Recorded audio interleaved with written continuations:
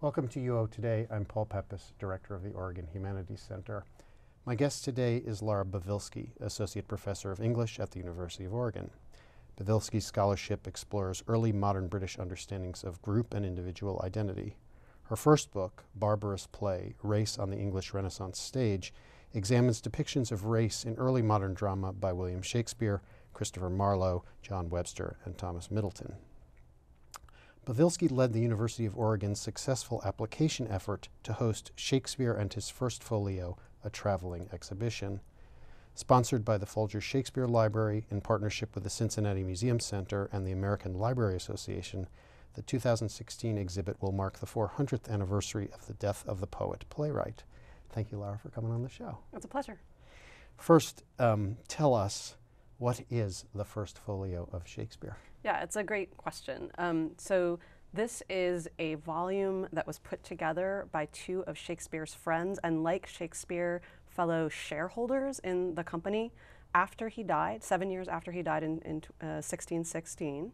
And so it came out in 1623. And they were following on a kind of mini trend in the period that was inaugurated by Shakespeare's friend and also competitor, Ben Jonson, who had decided for the first time in literary history that the writings of even a playwright, a form seen as kind of popular culture and not particularly morally savory, was important. And so although at the time the only works published in the kind of most expensive and durable form were those by either dead authors, classical authors, or if alive, people like literally the King of England. Ben Jonson says, nope, it's going to be me too. He publishes his own, what he calls not plays, but works in 1616 in a kind of finished format, not something that would change every night on the stage, but something that the author says, my version is important. And after that, all the playwrights in London kind of perk up and think, wow, this is important. And so in 1619, another pair of playwrights do their work like that, Beaumont and Fletcher. And then Shakespeare already being dead, his friends in 1623 is the third folio work of playwright. And so they put together 36 of his plays, some missing from that format actually, and some lost and some found later.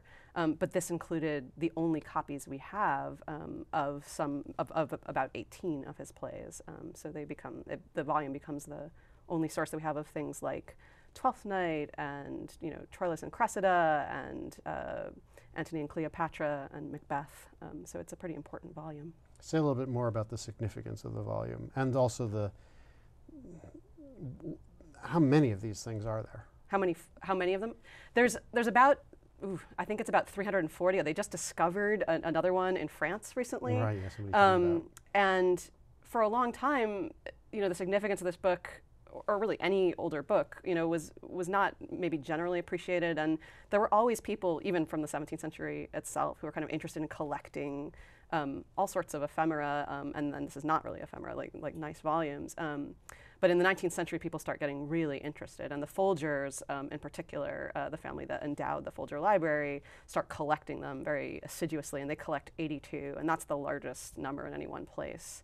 So there are a few hundred of what was a larger printing. So it's not a bad number. Maybe it may be actually lower than 300. What was the full print run? Do we know? I think it would have been 500. And so now that I'm thinking, I may have overshot. It may be more like 240. But It's okay, it's okay.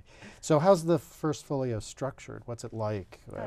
Yeah, it's great. You open it up and there's a kind of famous etching of Shakespeare that becomes a kind of more dignified representation of the playwright than some of the other contemporary paintings that make him look more like a rough actor. And then it's a very self-conscious book that tries to make claims for the importance of this person as an author. So there's poems attesting to his importance, attesting to his personal and literary importance. Poems by other people. By other playwrights. Ben Jonson has a very famous tribute to Shakespeare. Later on, in later print runs, later editions of the folio, second folio, third folio, other aspiring writers will want to get a poem in there to kind of make a claim for themselves. So the poet John Milton, the author of Paradise Lost, his first published work is a poem praising Shakespeare in the second folio. And then there's also messages to different audiences, royal, noble audiences who might buy things and endow things, and then also kind of people who might buy the books. So different kinds of messages to different people from Hemmings and Condell, his friends who put it together. And then there's a table of contents, which is kind of interesting too, because it presents in a way the most important, nearly contemporary picture of how people in Shakespeare's day thought about the categories of his work. What counts as a comedy, what counts as a tragedy, and some of these have posed really interesting interpretive questions for hundreds of years. The Tempest is the first play listed in the volume, but The Tempest is a very late work, not quite the latest work as people often think, but a very late work by Shakespeare. So why is it first? Is it really a comedy? It's under the category of comedy. Right, and there's only 3 categories in the table of contents: comedy, tragedy, and history. So the idea of romance, we now classify The Tempest and other late works as romances, was much later. Fascinating, fascinating. What is the, you mentioned that there's these other first folios that other people have published, and his friends think that he should have one. What do we know about his status after his death, right after his death, that makes them think this is a guy who deserves one of these things? Is he really already turning into the superstar that he would become? He's not quite the superstar that he would become. And that vision of Shakespeare comes much later in the 17th century later, but really in the 18th and 19th centuries, and reaches a kind of fever pitch in the United States actually in the 19th century when a third of every play produced was a Shakespeare play, and people are obsessively learning it and memorizing it. But in Shakespeare's own time, he's well known. He's prolific. People like the way he writes, but he's one among many well-loved playwrights. Christopher Marlowe writes 2 of the sort of top 5 bestsellers of the period, very different style. Shakespeare's often trying to imitate it throughout his life, actually. And there's other playwrights as well. Because he, more than other playwrights, he did work with other playwrights. Many of his plays are actually collaborative. Which we don't often think of, and some of the plays that had not been considered to be by Shakespeare turned out to be the ones that he had written with other playwrights. But he's pretty quickly taken up as an example of a kind of writer that people get more interested in, which is someone who's respected for being a poet of nature and supposedly able to just write his ideas down without ever editing them. And this is a kind of idea about Shakespeare that gets floated very early, and indeed in the first folio, where Hemmings and Condell, the producers, say, we received many pages from him and he never blotted line, like he had never crossed anything out, which is patently untrue. We have multiple versions of his plays, which shows that like any writer and any playwright and any play producer, he was an editor, of course. And Ben Jonson famously says about this, well, would that he had blotted 1,000, thinking that there's an uneven quality even in Shakespeare. But that image of him as the child of nature, someone who could just kind of flow verses very easily, was kind of taken up by that volume, and that seems to be how they're presenting him in part. But also as someone whose work deserves to be memorialized, and again, seen alongside the writers who would have been at the time far more venerated, classical playwrights, classical poets. Ben Jonson places him away from Chaucer and towards those other people, and even in a category of his own. So there's some of the myths that will get taken up are starting to happen in the folio volume. Oh, fascinating. So tell us about the first folio traveling exhibition. What is that? This is a really exciting project that is ultimately funded, I think, mostly by the National Endowment for the Humanities, and a little bit by Google and some other benefactors, and then administered by, as you said, the Folger Shakespeare Library, the Cincinnati Museum System, and the American Library Association. They, in honor of the 400th anniversary of Shakespeare's death, the Folio is making available 18 of their 82 copies of the Folio. They're going to have them travel the country. All 50 states, the District of Columbia, Puerto Rico as well, and each state will have one site that hosts a copy of the Folio, which will be open to Hamlet's to be or not to be monologue, kind of the greatest hit, I suppose, of the Folio. And in addition, some extra materials that we'll sort of talk about the context of the volume, and then some of the important reception history, why this has come to be so important to all of us. So this was a competitive selection process? Yeah, it was a kind of arduous application. Every state had competitors, and we're really excited to be the Oregon site. why do you think the University of Oregon was chosen among the Oregon institutions that competed? Well, we're really excited about the different parts of this application, the collaboration. So the exhibition will take place at the Jordan Schnitzer Museum on campus. It will be free. And so they provided the perfect venue. They can take care of all the kind of security and climate requirements that are really necessary for exhibiting a book like this. And they have an incredible education outreach program that Lisa Abia-Smith runs that we're really excited to publicize and also to take advantage of, where they will be working with hundreds and thousands of middle and high school and university students to talk about not only the importance of the book, but also to kind of help students understand the importance of creative expression, interpretation, analysis of literary artifacts. It's going to be a great program. They're capable of bringing in students from across the state, from as far north as Portland, as far south as Roseburg, students whose schools may have no budget for school trips. They've got a bus. They will bring the students here for underserved and rural students. It's really exciting. So that was, I think, a really exciting piece to the Folger folks. And we're really pleased to be collaborating with the Oregon Shakespeare Festival. And we're working with them right now to craft an original performance that will contain material that reflects the kind of textual significance of this volume and how it is that we get to the Shakespeare that we see in performance or that we hear circulated through the culture with sound bites like The Sound and the Fury or the To Be or Not to Be speech from old books that differ from each other and how we think about the differences that those texts make in our understanding of Shakespeare. So they'll be giving a performance, and we're also going to be adding to the exhibition from some exciting materials in our own special collections, including literally recently discovered work.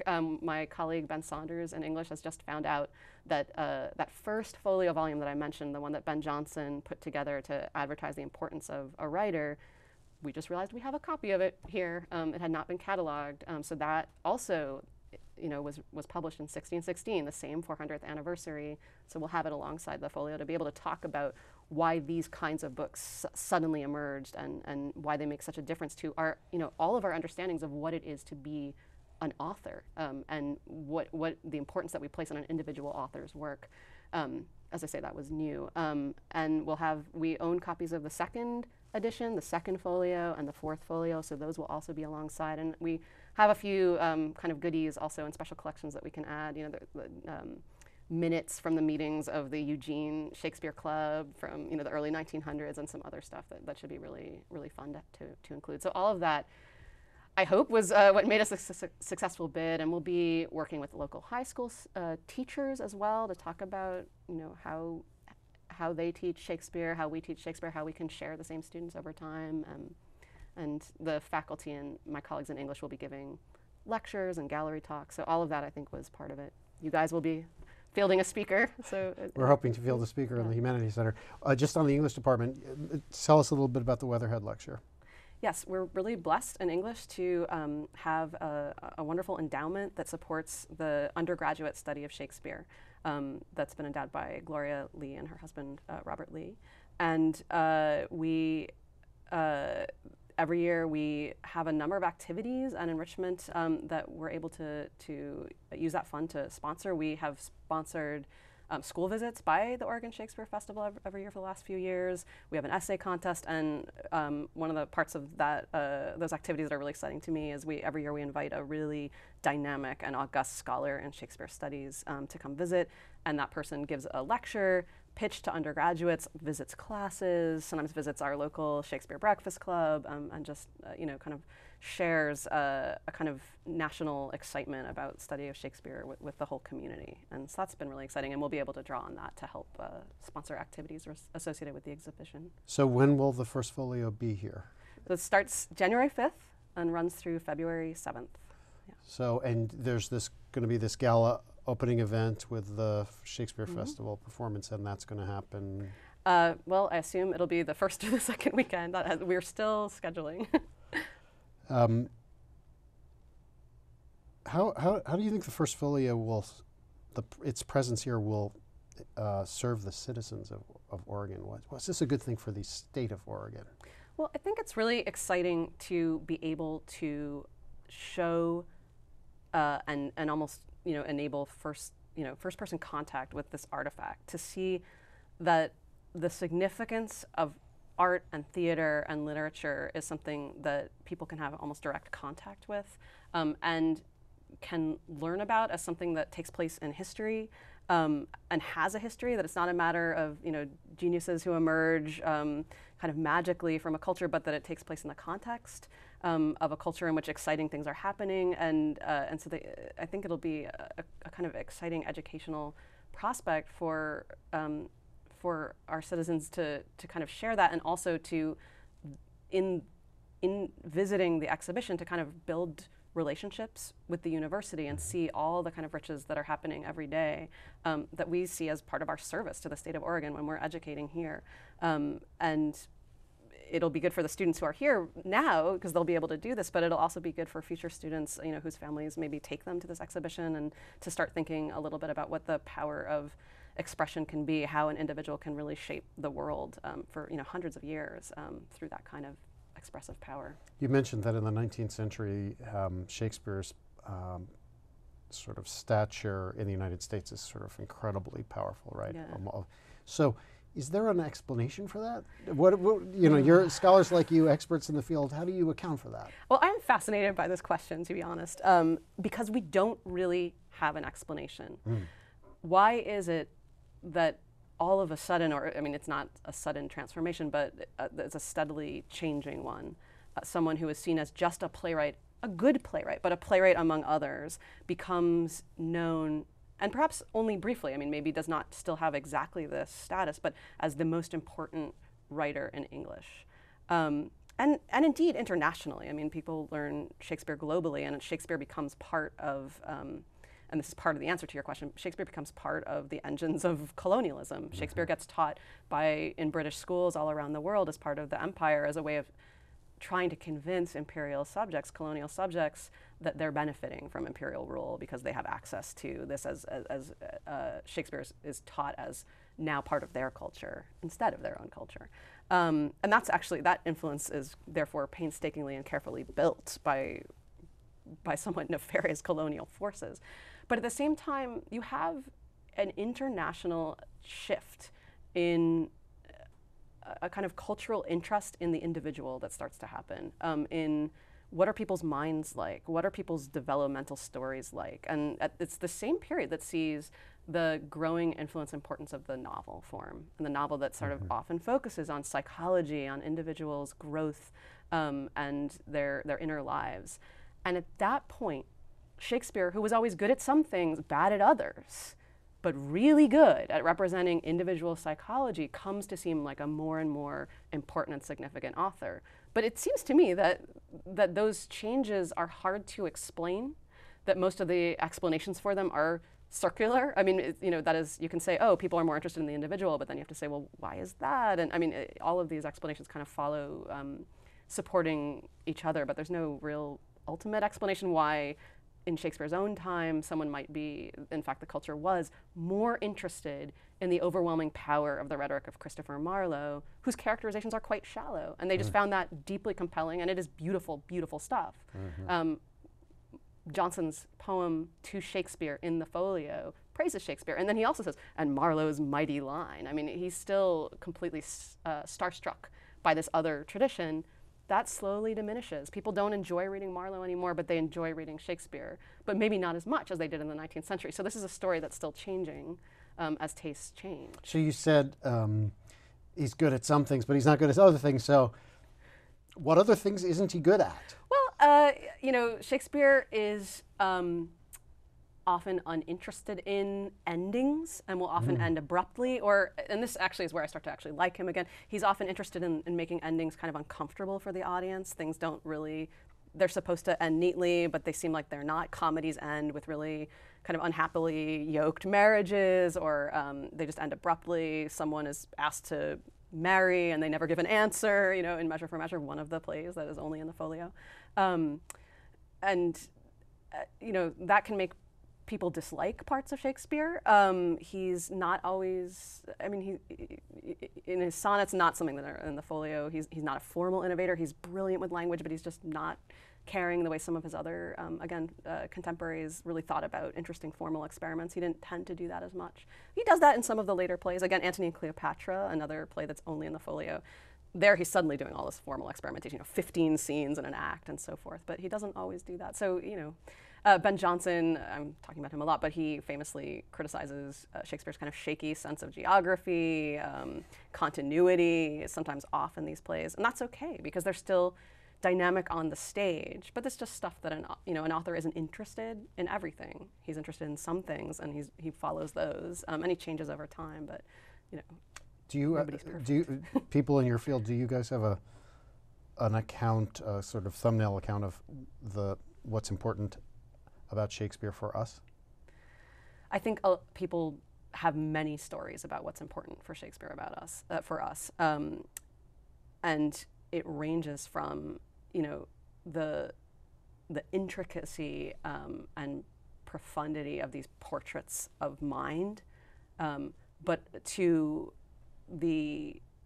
his interest in power, in social questions that are still so important to us about the ethics of marriage, the nature of racial difference and tension, how it is that we understand the importance of commerce. I mean, there's a lot of questions and themes and also artistic questions that we can take to Shakespeare and find answered in interesting ways in Shakespeare. And so, one reason why there's a fleet of Shakespeare scholars in the world is that different people's interests can be really satisfyingly investigated in Shakespeare. And so for each of those folks' interests, you find a different answer to that question. So I'm now going to turn to ask you some questions about one of that member of that fleet. Okay. You.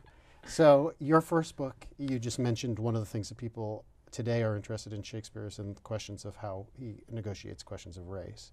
So your first book is about representations of race in early modern, in Renaissance literature. So tell us very quickly, if you can, what's the argument of that book? What's the claim, your main claim in your first book?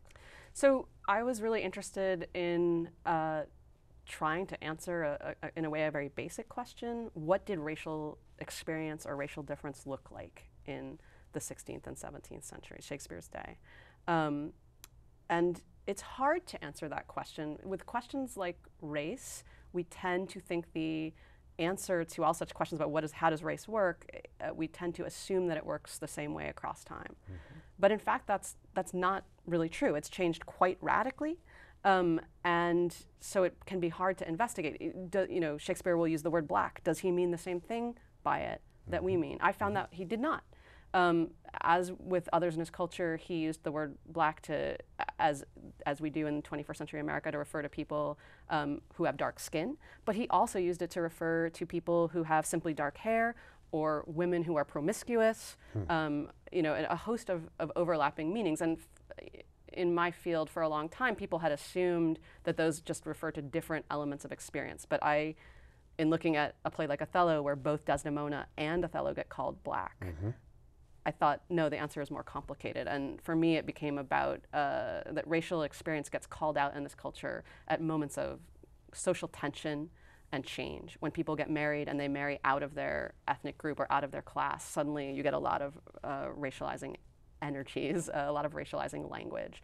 So then the more I thought about that and investigated that, it came to seem to me that in some ways, in the end, this was actually more similar to how race works in the present day than I had at first thought.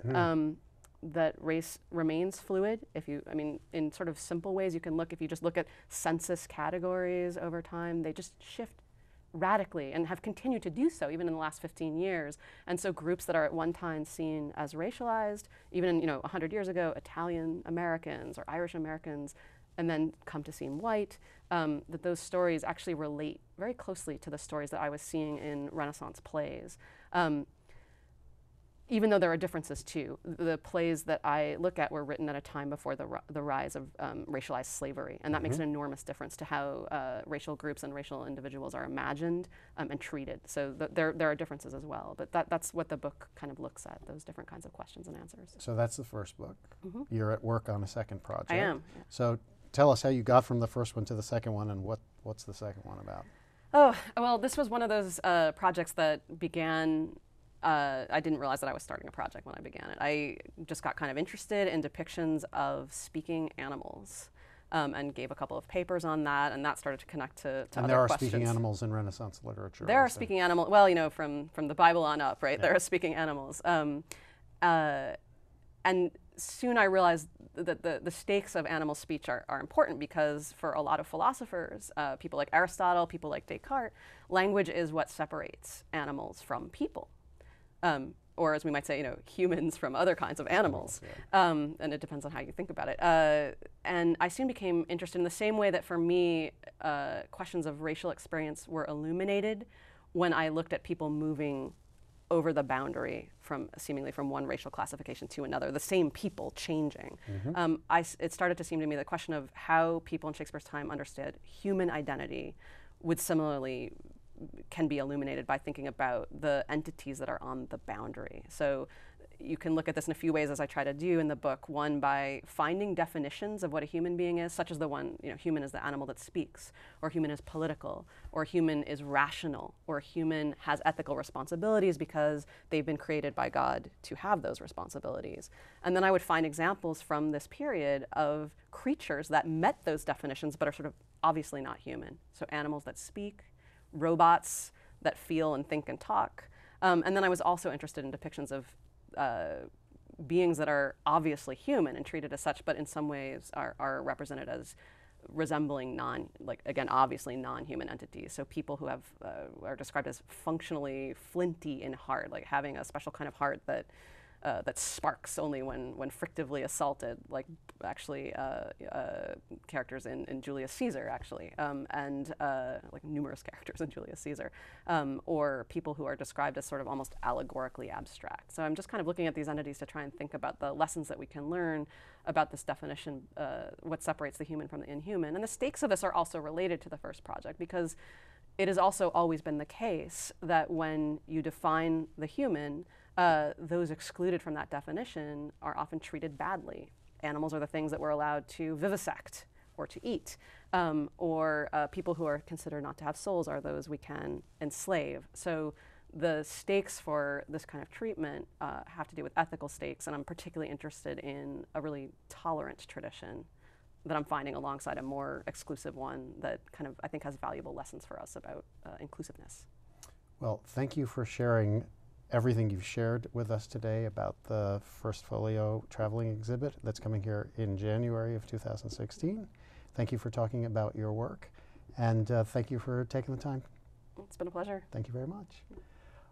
I've been speaking with Lara Bovilsky, professor of English, associate professor of English at the University of Oregon. She's been instrumental in organizing the Shakespeare First Folio exhibit, which will travel to the University of Oregon in January 2016. Thanks very much for watching.